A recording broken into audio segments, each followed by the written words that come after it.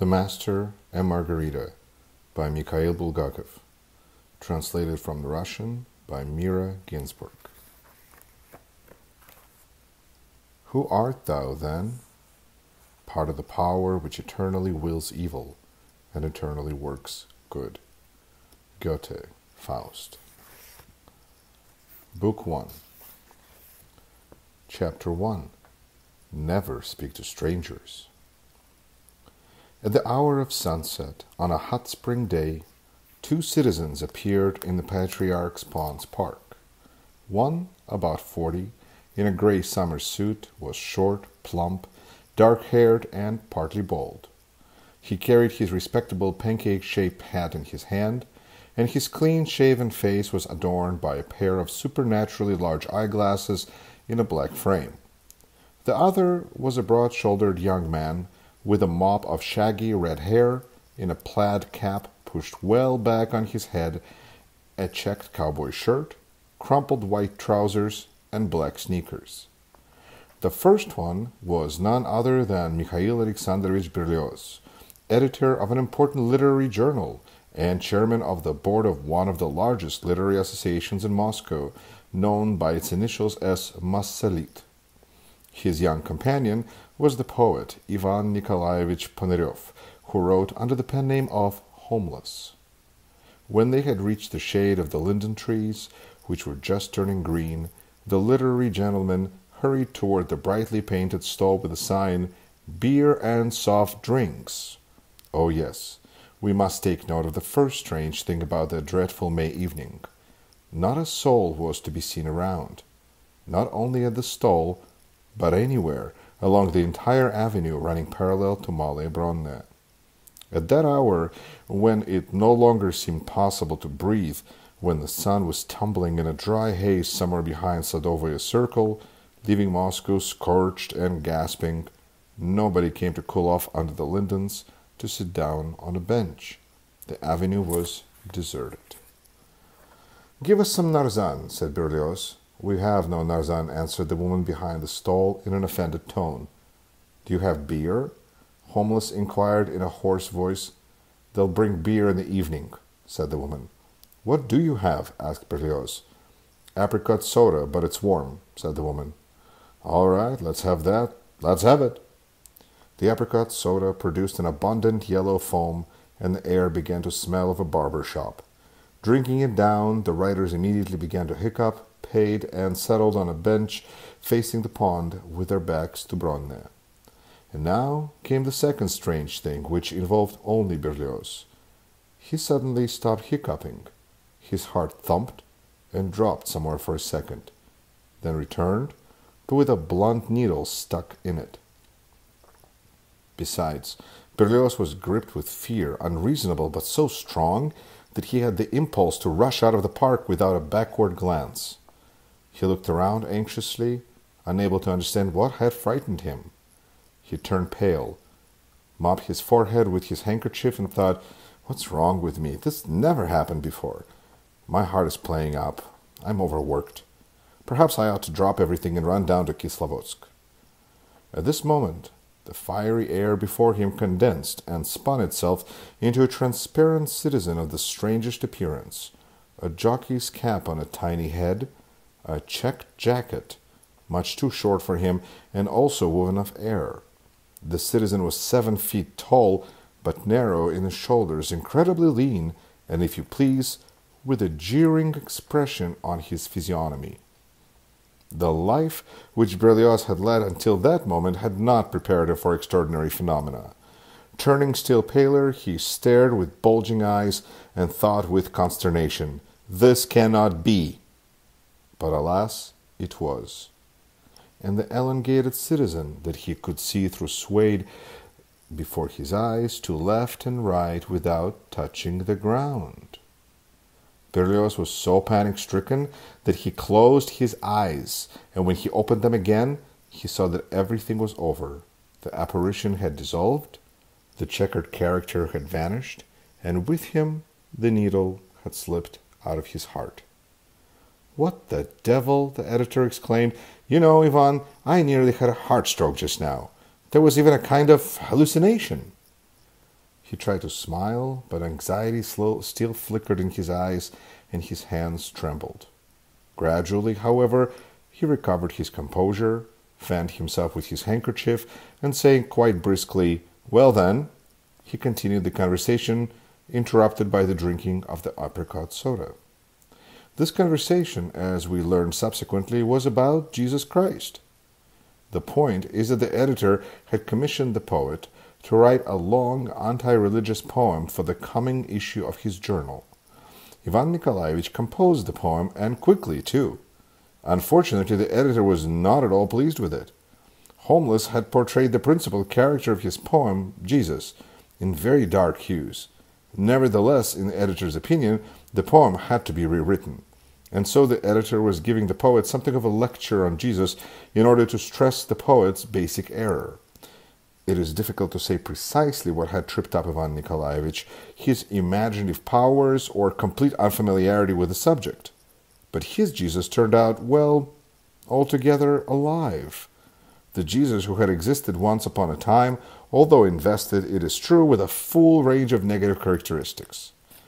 Berlioz, on the other hand, wanted to prove to the poet that the main point was not whether Jesus had been good or bad, but that he had never existed as an individual, and that all the stories about him were mere inventions, simple myths. It must be added that the editor was a well-read man. He skillfully interlarded his speech with references to ancient historians, such as the famed Philo of Alexandria and the brilliantly learned Flavius Josephus, none of whom had ever mentioned the existence of Jesus. Showing his solid erudition, Mikhail Alexandrovich informed the poet, among other things, that the passage of Book 15, Chapter 44 of Tacitus' famous Annals, which speaks of the execution of Jesus, was nothing but a later spurious insertion. The poet, to whom everything the editor said was new, listened to Mikhail Alexandrovich attentively, staring at him with his slightly impudent green eyes, and merely hiccuped from time to time, damning the apricot soda under his breath. "There is not a single Eastern religion," said Berlioz, "where you will not find an immaculate maiden giving birth to a god. And the Christians invented nothing new, but used a similar legend to create their Jesus, who in fact had never existed. And this is what needs to be stressed above all."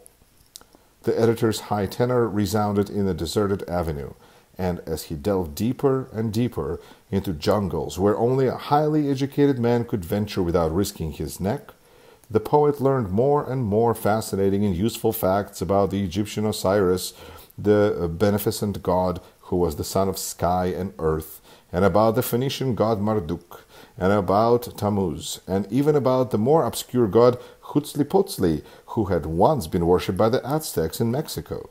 And just at the moment when Mikhail Alexandrovich was telling the poet how the Aztecs had used dough to make figurines of Huitzilopochtli, the first stroller made an appearance in the avenue. Afterward, when, frankly speaking, it was already too late, various official institutions filed reports describing this man. A comparison of these reports can only cause astonishment. Thus, the first says the man was short, had gold teeth, and limped on the right foot. The second, that the man was of enormous height, had platinum crowns, and limped on the left foot. The third states, laconically, that the man had no special distinguishing characteristics. We must discard all these reports as quite worthless. To begin with, the man described did not limp on either foot, and was neither short nor enormous in height, but simply tall. As for his teeth, he had platinum crowns on the left side of his mouth and gold ones on the right. He wore an expensive gray suit and foreign shoes of the same color. His gray beret was worn at a jaunty angle over his ear, and under his arm he carried a cane with a black handle in the form of a poodle's head. He appeared to be in his 40s. His mouth was somehow twisted. He was smooth-shaven, a brunette. His right eye was black, the left, for some strange reason, green. Black eyebrows, but one higher than the other. In short, a foreigner. Passing the bench where the editor and the poet were sitting, the foreigner glanced at them out of the corner of his eye, stopped, and suddenly sat down on the next bench 2 steps away from the friends. A German, thought Berlioz. An Englishman, thought Homeless. Doesn't he feel too warm in gloves? The foreigner's eyes ran over the tall buildings that formed a square bordering the pond, and it was obvious that he was seeing this place for the first time, and that it interested him. His glance stopped on the upper floors, where the window panes dazzlingly reflected the fragmented sun that was departing from Mikhail Alexandrovich forever, then slid down to where the panes were darkening with evening. He smiled condescendingly, screwed up his eyes, placed his hands on the cane handle, and his chin on his hands. You describe such scenes as the birth of Christ, the Son of God, satirically, and extremely well, Ivan, said Berlioz. But the point is that whole strings of sons of God preceded Jesus. The Phoenician Adonis, the Phrygian Attis, the Persian Mithras, and, to make it short, none of them was born, and none existed, including Jesus. Instead of dwelling on the birth of the coming of the Magi, you might show how the preposterous rumors were spread about this coming. Otherwise, as you tell the story, it appears he was really born. Homeless tried to suppress the tormenting hiccups by holding his breath, which made him hiccup still more painfully and loudly, and at the same moment Berlioz broke off his oration because the foreigner suddenly got up and walked toward the writers. They looked at him with astonishment. "Excuse me, please," the man began, speaking with a foreign accent, but in correct Russian, "for taking the liberty, although we have not met, but the topic of your learned discourse is so interesting that—" He courteously removed his beret, and the friends had little choice but to raise themselves a little and bow. "No, he is more like a Frenchman," thought Berlioz. "A Pole," thought Homeless. It must be added that the poet was repelled by the foreigner from his very first words, while Berlioz rather liked him. Well, perhaps it was not so much that he liked him, but how shall I put it? He was intrigued by him, I guess. "May I join you?" the foreigner asked civilly, and the friends involuntarily moved apart. The foreigner slipped in between them and immediately entered the conversation. "If I heard you correctly, you said that Jesus never existed?" he asked, turning his green left eye to Berlioz. "You heard correctly," Berlioz answered courteously. "That was precisely what I said." "Ah, how interesting!" exclaimed the foreigner. "What the devil does he want?" Homeless thought, frowning. "And did you agree with your friend?" inquired the stranger, turning right toward Homeless. 100%, said the poet, who liked fanciful and figurative expressions. "Astonishing!" exclaimed the uninvited companion. Then, for some strange reason, he threw a furtive glance over his shoulder like a thief, and, hushing his low voice still further, he said, "Forgive my importunity, but I understood that in addition to all else, you don't believe in God either?" He opened his eyes wide with mock fright and added, "I swear I will not tell anyone." "No, we do not believe in God," Berlioz replied, smiling faintly at the tourist fear. "But we can speak of it quite openly." The foreigner threw himself back against the bench and asked, his voice rising almost to a squeal with curiosity, "You are atheists?" "Yes, we are atheists," Berlioz answered, smiling, and Homeless thought angrily, "Latched on to us, the foreign goose." "Oh, how delightful!" cried the amazing foreigner, his head turning back and forth from one writer to the other. "In our country, atheism does not surprise anyone," Berlioz said with diplomatic courtesy. "Most of our population is intelligent and enlightened, and has long ceased to believe the fairy tales about God." At this point, the foreigner suddenly jumped up and pressed the astonished editor's hand, saying, "Permit me to thank you from the bottom of my heart." "What are you thanking for?" inquired Homeless, blinking. "For a most important bit of information, which is of the highest interest to me as a traveler," the foreign eccentric explained, raising his finger significantly. The important information had evidently indeed produced a strong impression on the traveler, for his eyes made a frightened round of the buildings as though expecting to see an atheist in every window. No, he's not an Englishman, thought Berlioz, and Homeless thought, frowning again, I'd like to know where he picked up his Russian. But permit me to ask you, the foreign guest resumed after a troubled silence, what about the proof of God's existence? As we know, there are exactly 5 of them.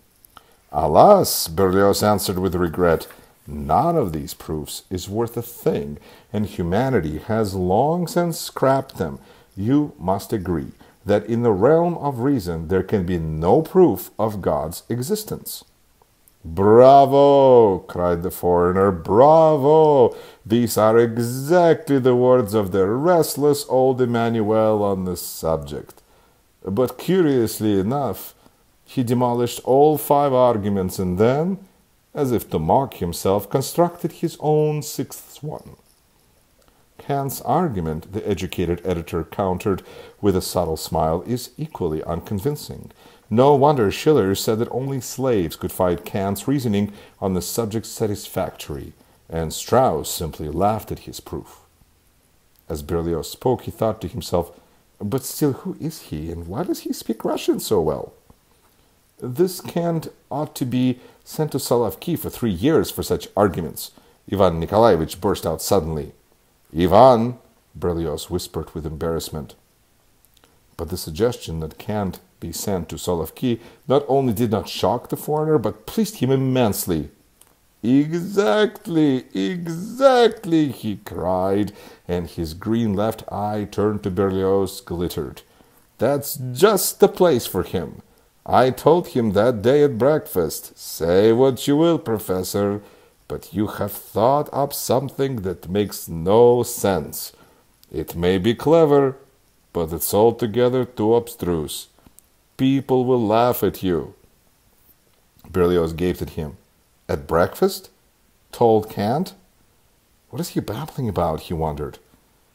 No, continued the stranger, undeterred by the editor's astonishment and addressing the poet.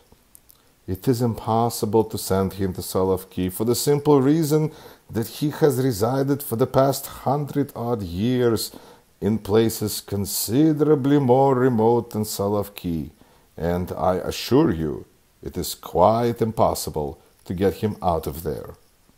A pity, the belligerent poet responded. Indeed a pity, I say so too. The stranger agreed, his eye flashing. Then he went on. But what troubles me is this.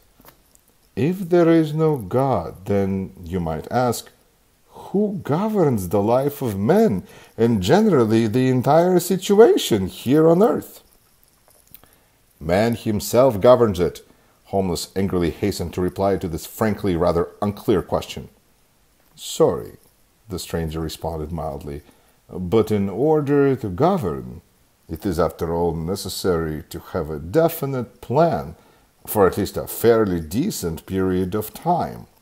Allow me to ask you, then, how man can govern if he cannot plan for even so ridiculously short a span as 1,000 years or so, if, in fact, he cannot guarantee his own next day?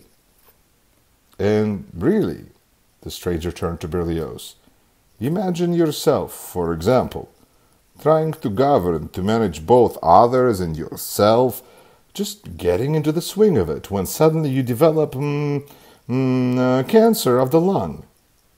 The foreigner smiled sweetly, as though the idea of cancer of the lung gave him intense pleasure. Yes, cancer. He relished the word, closing his eyes like a tomcat, and all your management is done with. You are no longer interested in anyone's destiny but your own. Your relatives begin to lie to you. Sensing the end, you rush to doctors, then to charlatans, or even to fortune-tellers, although you know yourself that all are equally useless. And everything ends tragically. He who had but recently believed that he was managing something now lies stretched, motionless, in a wooden box, and those around him, realizing he is no longer good for anything, incinerate him in the oven. Or it may be even worse. A man may plan to go to Kislovodsk, and the stranger squinted at Berlioz.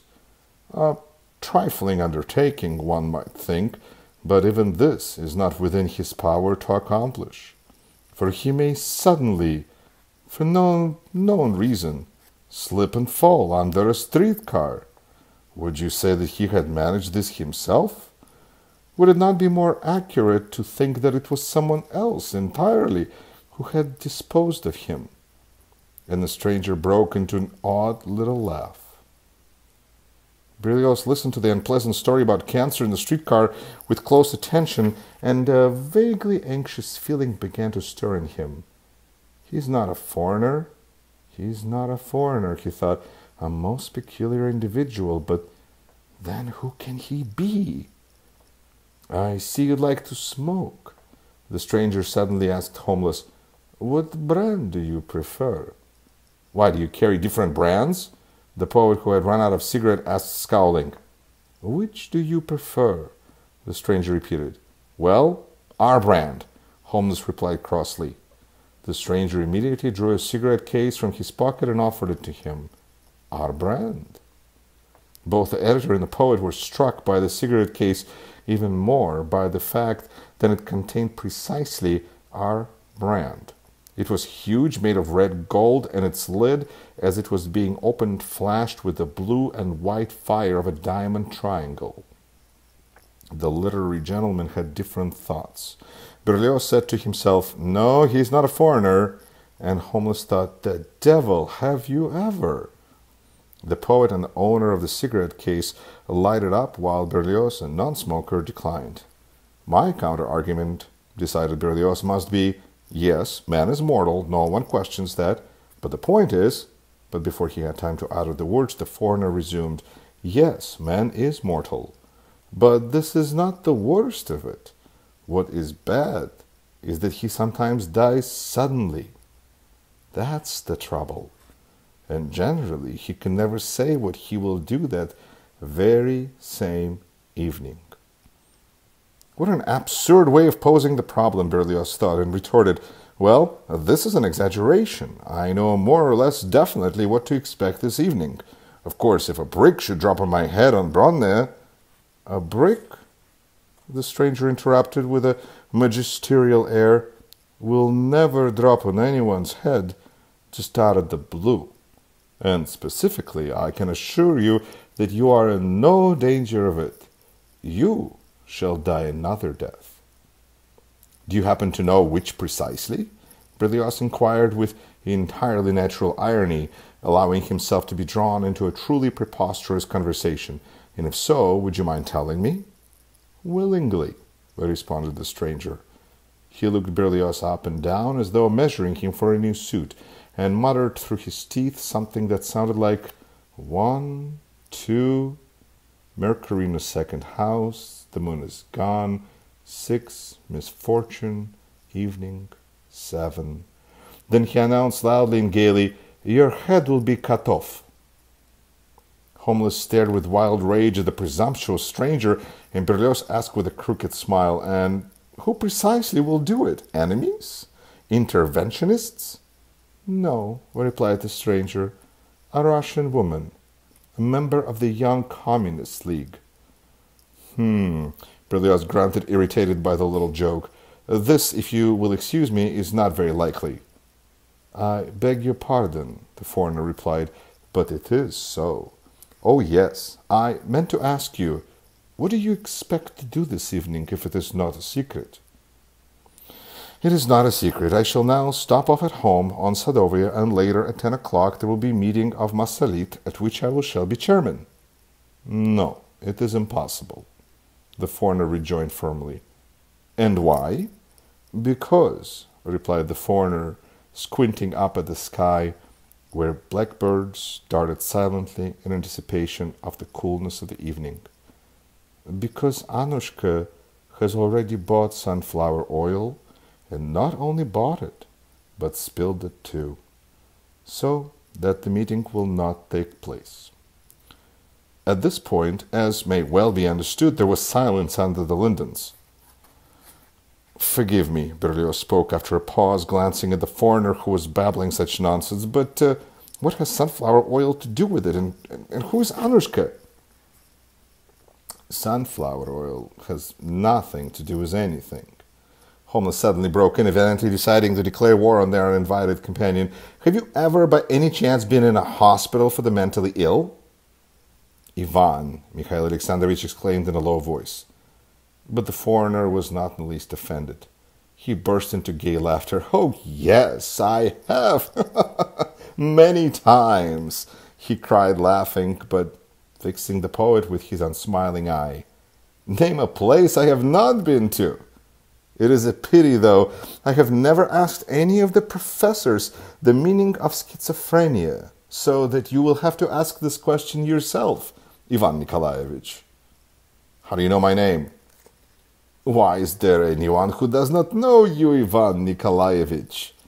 The foreigner took from his pocket last night's literary gazette, and Ivan Nikolaevich saw his face in his own verse on the very first page.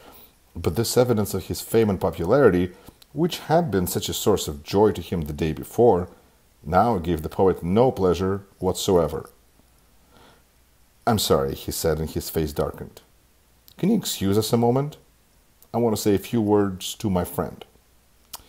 "Oh, certainly," exclaimed the stranger. "It is so pleasant here under the lindens, and I am incidentally in no hurry to go anywhere." "Listen, Misha," the poet whispered, drawing Berlioz aside. "He's no tourist. He's a spy. He's a Russian emigre who has wormed his way back here. Ask to see his documents before he goes away." "You think so?" Berlioz whispered with alarm, thinking, "He's right." "Take my word," the poet hissed into his ear. "He's pretending to be a fool so he can get some information. You heard how he speaks Russian," the poet said, watching the stranger out of the corner of his eye lest he escape. "Come on, let's stop him before he makes off." And the poet drew Berlioz by his hand back to the bench. The stranger was no longer sitting, but standing near the bench. In his hands was a little notebook in a dark gray binding, a thick envelope made of good paper, and a calling card. "Excuse me for failing to introduce myself in the heat of our argument. Here's my card, my passport, and the invitation to visit Moscow for a consultation," he said impressively, with a penetrating look at the two literary gentlemen. The friends were embarrassed. "Damn it, he heard everything," Berlioz thought, and gestured politely to indicate that there was no need to show documents. While the stranger held them out to the editor, the poet had time to catch the word "professor" printed on the card in a foreign alphabet, and the first letter of his name, a W. "Very pleased," the editor mumbled in confusion, and the foreigner put the documents into his pocket. Thus relations were restored, and all three sat down on the bench once more. "Were you invited to our country as a consultant, Professor?" asked Berlioz. "Yes, as a consultant." "Are you German?" inquired Homeless. "I?" asked the professor, and suddenly fell into reverie. "Yes, perhaps I am," he said. "You speak excellent Russian," remarked Homeless. "Oh, I'm generally polyglot. I know a great many languages," replied the professor. "And what is your field?" asked Berlioz. "I'm a specialist in black magic." "Now what?" flashed through the mind of Mikhail Alexandrovich. "And it was in this capacity that you were invited here?" he stuttered. "Yes, in this capacity," confirmed the professor, and explained, "they have found in your state library authentic manuscripts by the 10th century necromancer Herbert de Aurillac, and I was asked to decipher them. I am the only specialist in the world." "Ah, you're a historian," Berlioz asked respectfully with great relief. "I am a historian," confirmed the scholar, and added irrelevantly, "There will be a most interesting occurrence at the Patriarch's ponds this evening." Both the editor and the poet were extremely astonished again. The professor beckoned to them, and when they bent over, he whispered, "And keep in mind that Jesus existed." You see, Professor, Berlioz answered with a strained smile, we respect your great erudition, but we ourselves maintain a different view on this question. Oh, there is no need for points of view, replied the strange professor. He simply existed, that is all. But there must be some proof, began Berlioz. There is no need for proof either, answered the professor, and said in a low voice, suddenly without any accent, everything is very simple. In the early morning of the 14th day of the spring month of Nisan, wearing a white cloak with a blood-red lining, and walking with the shuffling gait of a cavalryman.